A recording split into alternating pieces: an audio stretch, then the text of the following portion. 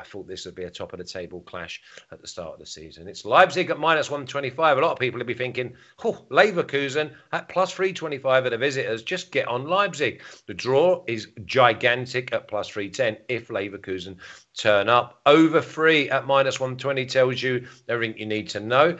But Kev, can you get behind Leverkusen home or away or any time they put their feet on a football pitch at the moment? No, absolutely not. This is a great example of what we were talking about earlier on when it comes to the anytime goal scorer market, because if you've got a game where you think Leipzig are going to win, which I do think they'll win. They've won all 6 at home since Marco Rose took charge. They've beaten some good sides as well. They've beaten Dortmund. They've beaten Real Madrid in midweek. They've scored at least 3 goals in all 6 of those wins.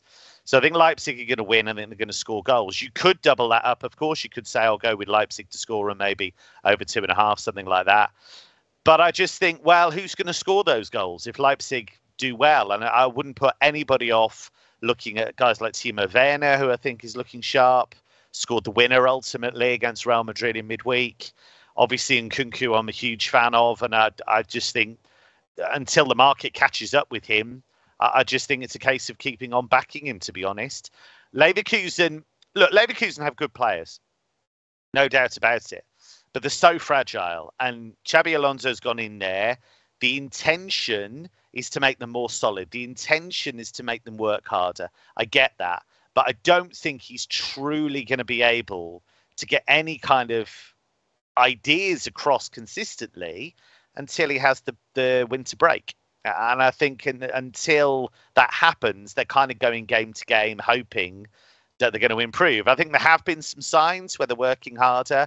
But look at the game in midweek against Atletico, twice in front, couldn't see it through, nearly lost the game. You look at the game against Wolfsburg last weekend. We were on Wolfsburg at odds against, double chance, because we couldn't believe how short Leverkusen were. And Wolfsburg scored the first goal, having not had a goal attempt on target. It was Robert Andrich with an own goal.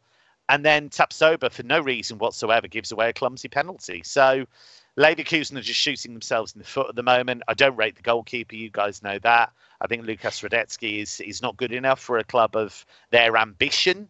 He admits he's making lots of mistakes. And I just don't see how Leverkusen are going to be able to compete here, really.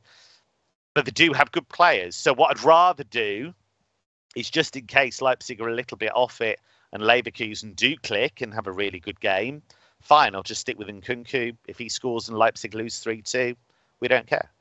What price is he? He's about 150, I think. So how comes he scores most weeks, especially if you select him, that the books have not like... I'll tell you why. I'll tell you why I think it is. I've been thinking about this a lot because it doesn't make a lot of sense to me. Stinch knows this. We talk about this a lot, about why it hasn't quite adjusted.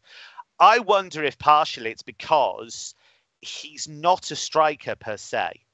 I wonder if that feeds into it, because he's very unusual. He's this kind of hybrid. If you look at a lot of his early time with Leipzig, he's actually moved further forward as he's gone on. So at Paris, he was kind of an attacking midfielder, although he didn't play a huge amount for them anyway.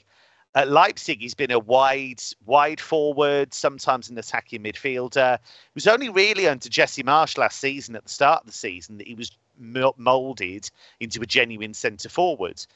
And since Marco Rose has gone there, again, he's moved him a little bit wider. And that's the only thing I can think of, because if this was a striker scoring as consistently as he does, I can't imagine you'd have those prices. But what you tend to find is that you'll look at the list and it'll go Timo Werner, maybe even Andre Silva sometimes, and then Nkunku comes below them. So the only thing I can think of is that the books don't see him as a genuine centre forward. But anybody who's watched him play for Leipzig knows he doesn't need to be. No, and to be honest, out of them three, as an old scout, an ID scout as well, not just to obviously... he's got the better guns or the better equipment, to go and score at any time over Werner and Silva for me, because he's got the pace, he's got intelligence, and he's quite calm in front of goal as well. Stinch, the problem I've got here with Leverkusen is they're so disjointed. For me, they're quite weak through midfield. And because they've been getting beat, my first thought is to take a step back. You take a step back against Leipzig, they'll be on you. Yeah, the other thing regarding Nkunku is on penalties as well. So if you're having an anytime goal scorer bet, you always got a little bit more value in your pocket if you know your player's going to be on penalties.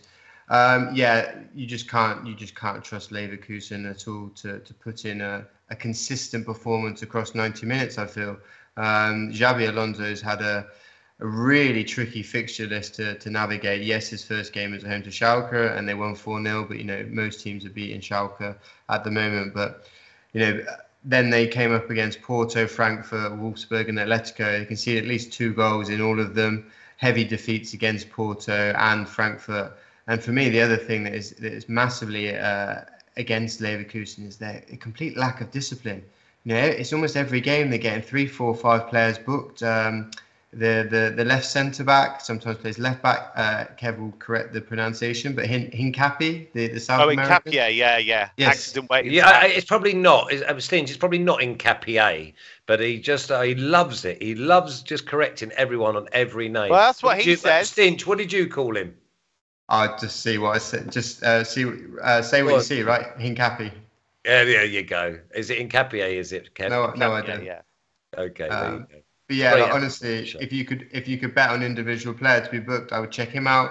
Kev's mentioned the goalkeeper. He got booked before the hour mark for wasting time against Atletico Madrid, which just shows the complete lack of plan, really, if they're wasting time that early on in a game.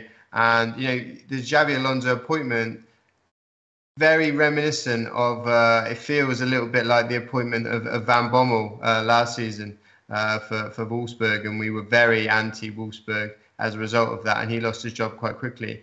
I don't know if it was going to go the same way as Alonso, but he is a very inexperienced coach, and wow, Kev mentioned Leipzig's record, particularly at home under Rosa, 6 wins in a row, and in all of those games they've scored at least 3 goals. So if you're scoring 3 goals, it's going to be very hard for Leverkusen to get anything out of the game. So I've just tried to keep things really straightforward and back Leipzig. Last time I was on, I backed Leipzig and they lost 4-0 against Frankfurt. So I hope my different Leipzig now, though. To be honest, Mark. Yes. It feels so strange saying Mark. I agree, Mr. Watson. So I'm hoping that Leipzig are going to be a bit more kind to me this time. The last time I heard Mr. Watson, and I was standing in the dock saying, "Not guilty, Your Honour." Incentive here, though, Kev. If they win and the results go for them, they're going to be 5th. And they've had a dismal start to the season. I can only see Leipzig winning this game. And by the way, if you like your yellow cards, then why don't you maybe go for anytime yellow for Hincapié? Is it Hincapié? Did I say that? Hincapié, yeah. I mean, look, he has got great talent. There's no question. I mean, he is one of those South American kids that they've brought in. And he's had games where you've thought, wow, okay, there's definitely something there. But he's 20, 21.